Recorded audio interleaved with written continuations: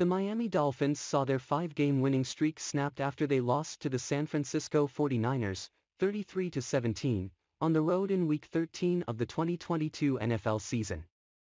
This was also Miami's first loss this season with Tua Tagovailoa as their starting quarterback. The Dolphins are now 8-4, sitting in second place in the AFC East. Here we'll discuss the 4 Dolphins most to blame for their tough Week 13 loss versus the 49ers. The Dolphins flew to Santa Clara, California hoping to record their 9th victory of the season. Instead, coach Mike McDaniel was unable to defeat his former squad. The 49ers prevailed in what turned out to be a pretty lopsided game. Miami actually had a strong start as quarterback Tua Tagovailoa connected with wide receiver Trent Sherfield for a 75-yard touchdown on their opening offensive play of the day. After that score, however, the Dolphins blew hot and cold for most of the game. Consequently, Miami dropped its 4th game of the season. That might not seem too bad, but keep in mind that this is just the beginning of a grueling stretch of competitive football that will undoubtedly test their tenacity and resilience.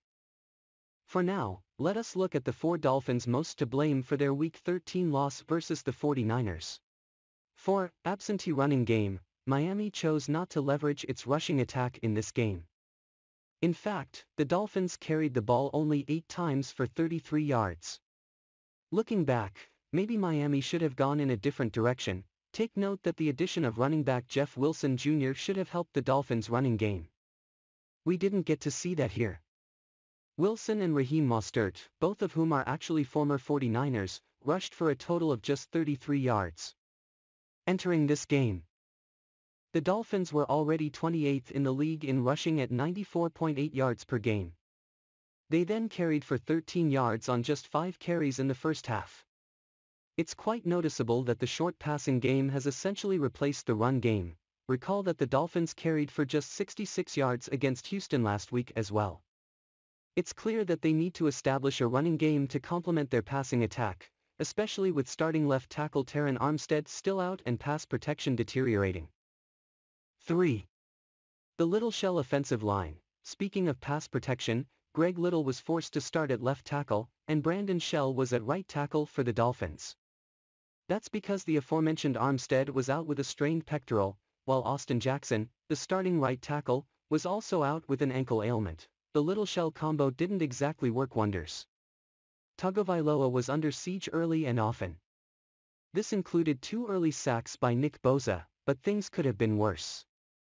The dilemma now is whether Miami should stick to this Little Shell pairing. Jackson and Armstead are very important, but with both still reeling from injuries, the Dolphins have little choice, pun not intended. McDaniel had expressed hope last week that Armstead would be able to go, but he was inactive. The concern is whether Armstead can play without risking a torn pec. That would put an end to his season and have a significant impact on the offense. 2. Dolphins defense. On a day when the Dolphins defense should have taken initiative and control, they faltered. Keep in mind that 49ers starting quarterback Jimmy Garoppolo was injured very early in the game. That meant that San Francisco had to rely on third-stringer Brock Purdy.